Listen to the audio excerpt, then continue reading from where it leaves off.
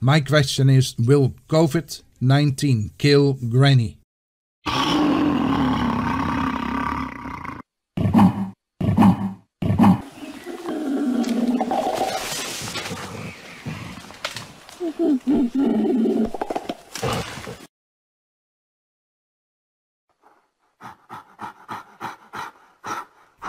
Big question mark. Are you one of the good people trapped into a bad system? A metamorphosis of the declaration of war on clear and present danger? Almost everything they conditioned us with to believe about the making and sustaining conflict in and around the world is not valid. It is not true, folks. Truth. There is a triple threat on truth. And there's a Satanic Rebellion called PMS. P for politics, M for money, and S for spirituality.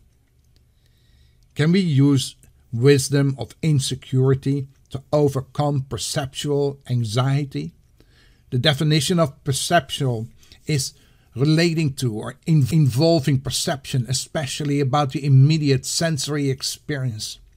Is there a satanic rebellion going on? This is Brer Caleb, Ph.D. And you know, my Ph.D. I earned in the School of Hard Knocks. One can be confident that certain people will always do well during commotion, because that is the foundation of their progress. However, can this pandemic of COVID-19 be a campaign that shows a full-scale satanic rebellion against the Creator? Let's find out.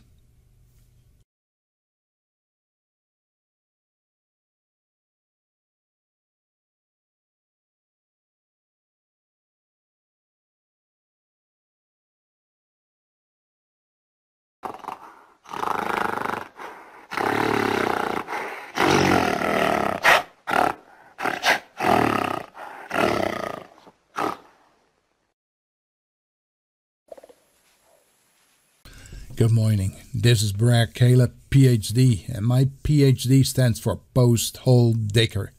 Folks, we gotta keep on digging for the proper foundation, because our society is suffering of PMS rebellion. P stands for politics, M for money, and S for spirituality. Can we use wisdom of insecurity to overcome perceptual anxiety? The definition perceptual is of relating to or involving perception, especially about the immediate sensory experience. Like I asked already, is there a satanic rebellion going on? I earned my degree in the School of Hard Knocks. One can be confident that certain people always do well during commotion because that is the foundation of their progress. However, can the pandemic be a campaign that shows a full-scale satanic rebellion against the Creator? Why am I ashamed of calling myself a Christian?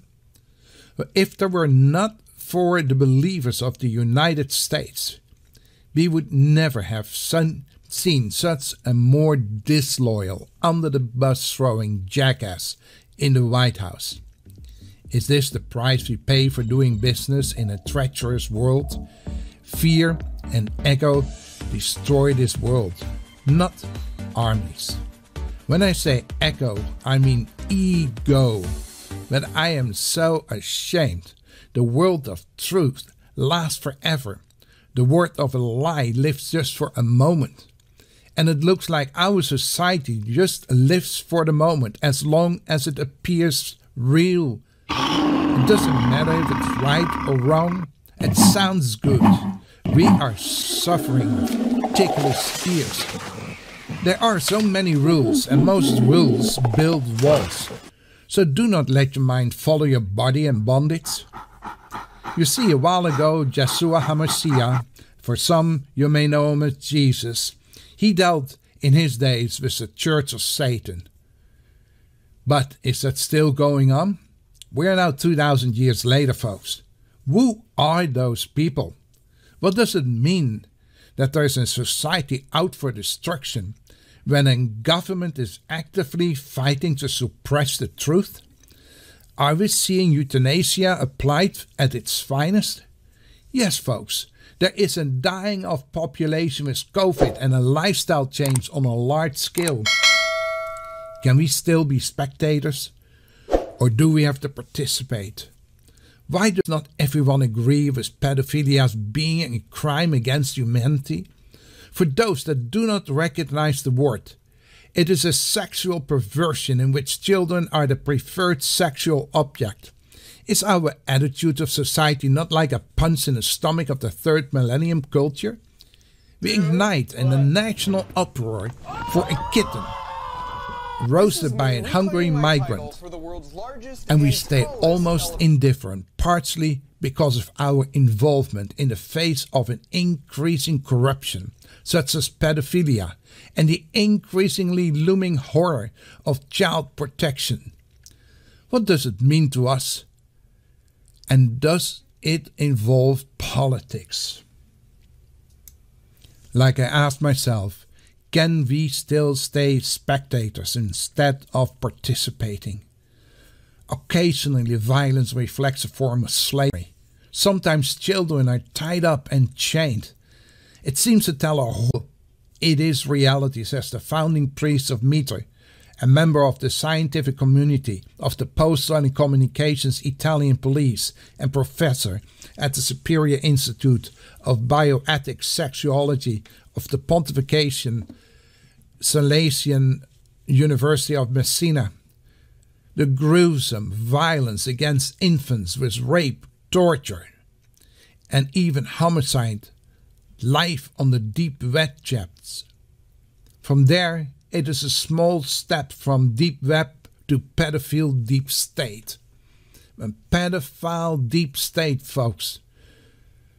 Friends, they let you pay for water you drink and the food you eat. They make you pay for the wars they need and the crimes they commit. Then they make you decide. Then they make you dedicate an essential part of your life to them. And they pay you wages and tell us what to buy and make them richer. What kind of people are they? Are they called the bankers who control them to have unlimited money? Do they make sure we have as little as possible so we become desperate and we go to them, thus become their slaves in the form of loans for the money we need? The cash flows back to them via bills, fines and debts. Do these international bankers hire oceans of people such as policemen, politicians, law enforcement, military to protect their slave empire? Meanwhile, does not see how they steal his money on the ground floor. He's just given a piece of paper in exchange for product or services and things. This is fair to the common man. He does not realize how the international bankers printed enough money to buy you out and to buy out all the corporations, causing massive inflation, which makes the 99% even lower. The common man does not understand of the $20 trillion US debt and the $200 trillion obligations of the world. Who are we indebted to? Are those the bankers? Is it true that COVID-19 is a biological and electromagnetic war supported by a vast smoke and mirrors operation which is sowing confusion among the medical and hospital personnel ranks? Is this COVID-19 preparation for a much larger scale joint operation? Is it combined with a smokescreen to conceal large-scale tests of the 5G weapons for criminals and that remain clarified? This is Brer Caleb, Ph.D. Tough times never last, but tough people do. If you are a survivor, then you know that you still can make that decision. Or do you keep the back channels open in the hope to stave off disaster? You see, God created all men and gave us women. He also gave us the brains to understand them, and this is called patience. We all know that if a person has no faith, he has no patience. If we see the logic in taking control of our biohacking, that means we take control over our own health and our own spiritual health. We will succeed. Please let the past go, otherwise it hinders the future when it really counts. One more little thing. This is not a stress test. This is for real. From the sublime to the ridiculous is but one step. As Napoleon Bonaparte said, retreating from Russia. God bless you. And please, remember, tough times never last, but tough.